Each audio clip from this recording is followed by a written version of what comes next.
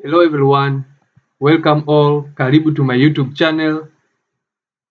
As you can see, I am on the official US Department of State Bureau of Consular Affairs official website. And the purpose of this video is to update or to give an update on the news which have been released by the US Department of State concerning the visa services operating system updates. So in order to check that news, you just go to the US visa section. Then what you need to do is direct scroll downwards until you can reach the the news sections, the release news section, which is on downward of the page. As you can see here, the news, it is here, the US visa news. And the news which have been released on November 19, 2021, it says visa services operating status updates. So let's go and read and check or understand what does this released news mean to the current visas update, especially to the most of the US embassies and consulates around the world. So the visa services operating status update,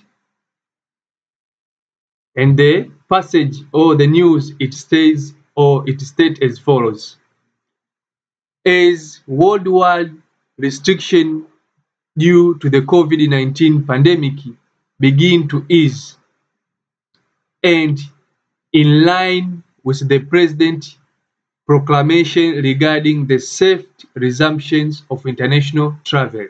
As we all know that in the few days, the US Department of State has announced the resumption of international travel. It means the US opened its borders for the international travels to the US, but with some requirement that you need to have a full vaccination, or you have been tested one before entering.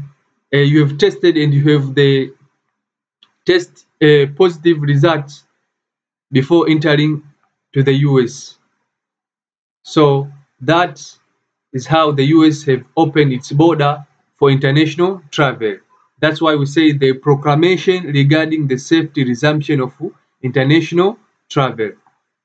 And the passage continues as follows: the Bureau of Consular Affairs will focus on reducing waiting time for all consular services at our embassies and consulate overseas, while also protecting health and safety of our staffs and applicants. As we all remember that during fiscal year of 2020, where the COVID-19 pandemic was at high stake, most of the US embassies and consulates were reducing its activities or its services due to such pandemic, and that resulted to the many visa backlogs at the US embassy. So now, as the COVID pandemic begin to ease,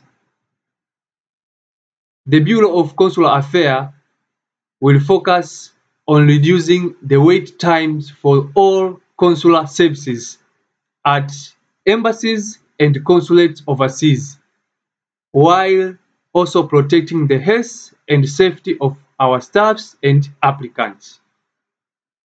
It continues as said, although local conditions and restrictions at individual consulate posts may continue to fluctuate, the guidance to post for the prioritization of the consular services during pandemic issued in November 2020 has been rescinded. You see that during the pandemic, which was in 2020, most of the US embassies issued some prioritization to issue some guidance on prioritization of some consular services. So now those embassies and consulate has been the prioritization have been changed. So there are some case loads which call the US visa case loads will start being issued or being prioritized, but this will depend on the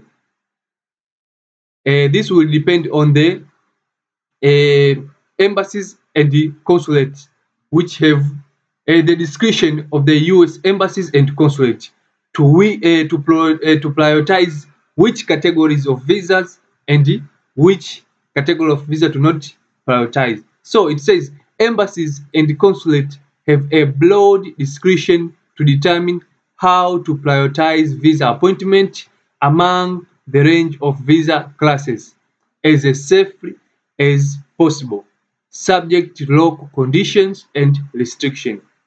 So you see, now the embassies and the consulate will start to reduce these visas backloads, but embassies and US embassies and consulates have their own discretion to determine on which category of visa to prioritize among the range of visas classes. As we all know that there is many classes of visas, maybe family-based visa, employment visas, education visas, visiting visa, ADV visas, and so many categories of visa.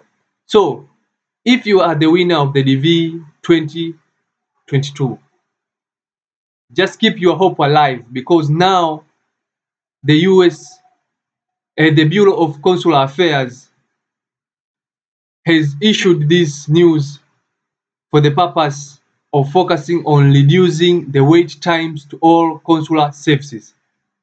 So you might think that you are the DV winner and your case is not scheduled for the interview, or you are not receiving the prioritization, the requests for emails, or you don't hear anything from the embassies, from the KCC.